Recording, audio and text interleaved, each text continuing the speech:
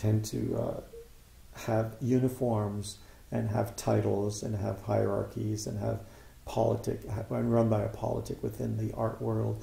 But I think that's largely a fallacy in the end. I think it's the art world is just, it's basically, I like to look at my work as something that engages with people and with history, and you don't have to be part of the art world to engage with it. I don't come from the art world. What I mean by that is, in the sense, there was no one in my family or immediate vicinity of myself till I entered the academic world of learning about art that had any idea of what we now understand, what I understand now, or what we're talking about as the art world.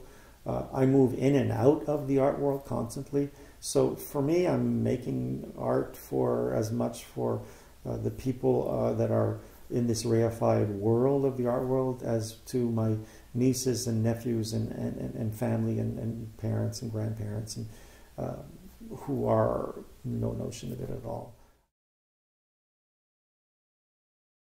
Most of the time I'm really working in very specific mediums and disciplines, i.e. drawing, print, sculpture, installation, performance, and within each one I have 35 years of history in each one of these areas. So my activities vary from day to day. I guess maybe the strongest relationships I would have would be to drawing and to the notion of the performative, or that which is related to events or actions, and those are probably the two activities that have been sustained for the longest period of time. Print has been something that came out of the performance work, and sculpture, same thing. I began to make objects and sculptures in relationships to events and actions that I would do. And installations were often the outcome of performances or events that I would stage. So what I think is really generating most of the work visually is either drawing or performative actions.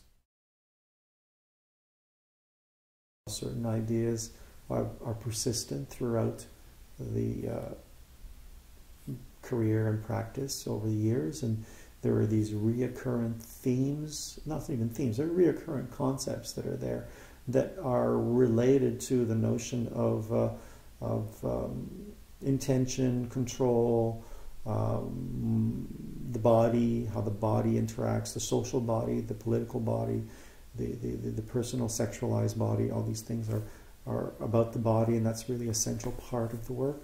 But I also think there's a real, as far as I'm concerned, commitment to a material practice of a studio-based activity.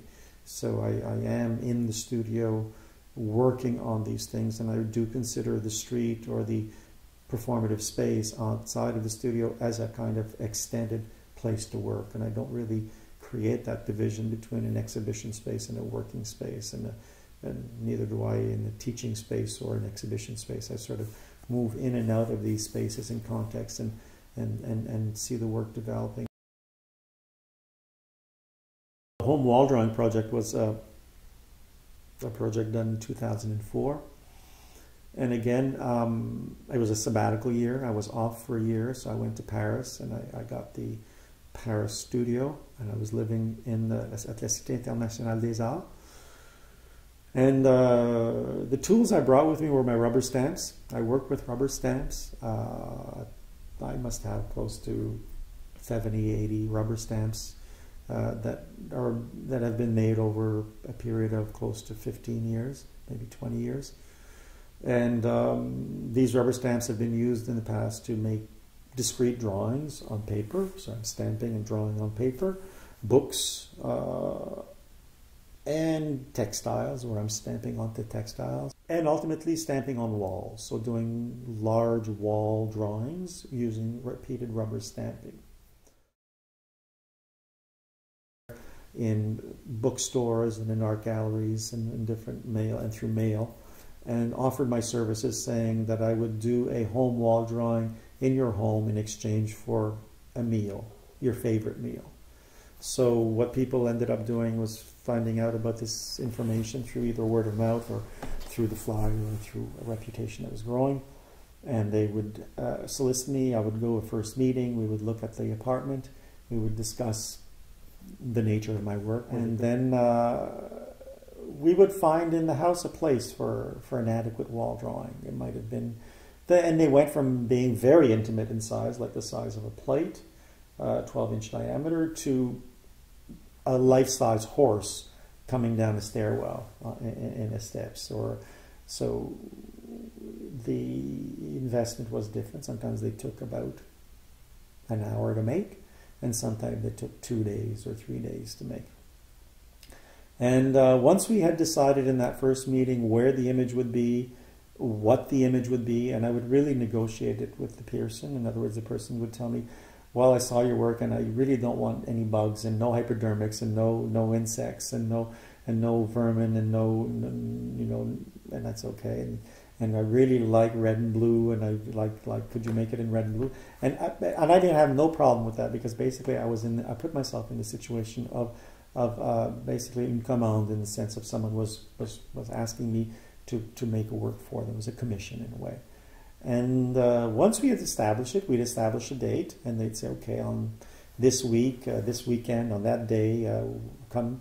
And I would arrive 2 or 3 hours before, and I would begin working with my stamps and my stenciling, and I would begin stamping. And they would have also arranged the menu, and they would have asked me what I wanted to eat, and if I ate certain things and didn't eat other things. And sometimes they would have invited friends and family. We would have a great meal. And at the end of the night, I would go back home with my suitcase of rubber stamps, and the day would be over. Or if it was in a smaller town, or it was away from where I was living in Paris or in Limoges, I would sleep over. The next morning, I would continue the work. And usually it would be 2 days, no more than that. I would finish and leave the next day. The project is now 7 years old. I mean, 7 years old. So what's happened since is actually quite interesting, because a number of these places people were renting, or they owned them, and they had to leave their house, and they didn't know what to do with the thing, and they emailed me or called me and wondered what should they do.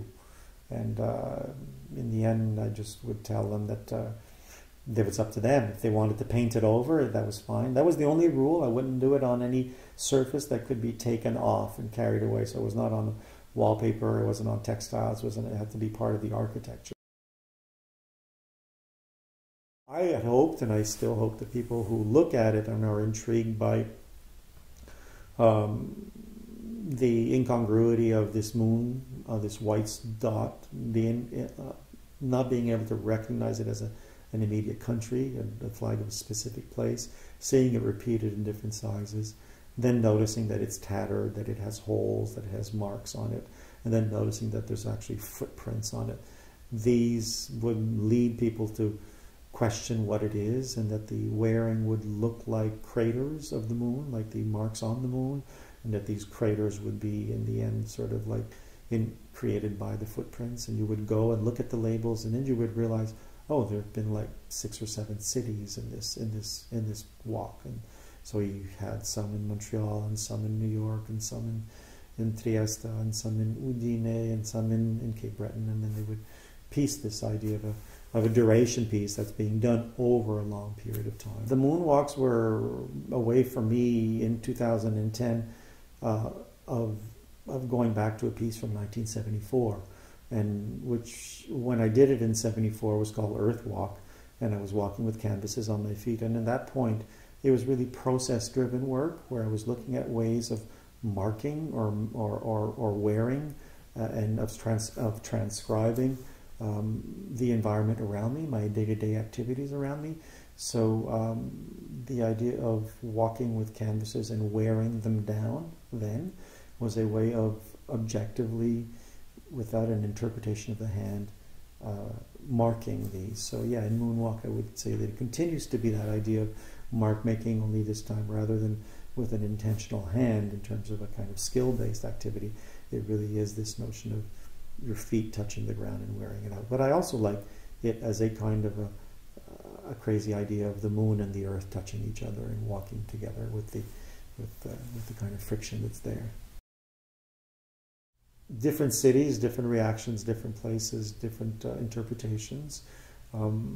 cities where I didn't understand what people were saying. For instance, in Trieste, I don't speak Italian, and people were looking at me oddly, and sometimes they would ask me in Italian, I hope it's not too bad, because they were seeing it as injury, and they would see my leg as being wrapped and be seeing a kind of infirmity, and I would just say, no, it's fine, it's not really hurting, and it's really an art piece, an artwork, and I would try and explain it to them that way.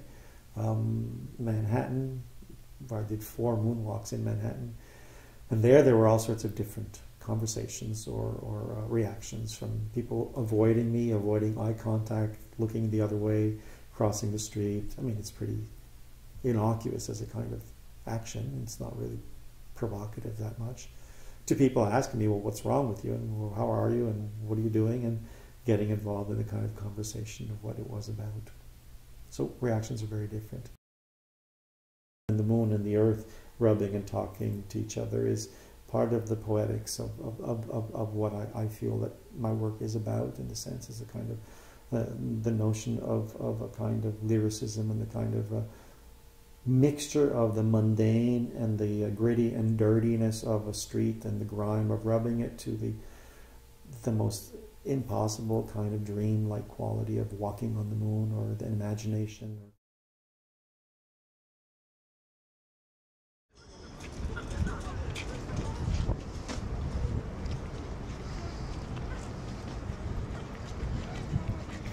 I don't know. It's a hard one to say what makes it contemporary. I don't know. I really don't know. And the more I make it and the longer I'm making it, the less easy is it for me to explain that. This triennale was supposed to be characterized by youthfulness, by emerging artists, by the art of Montreal or Quebec now. And when I read about it, and I read that I'm the senior artist of the exhibition, it just brings a smile to my face in the end, because it's like, it doesn't make me any younger, any older, it just shows how relative the whole thing is.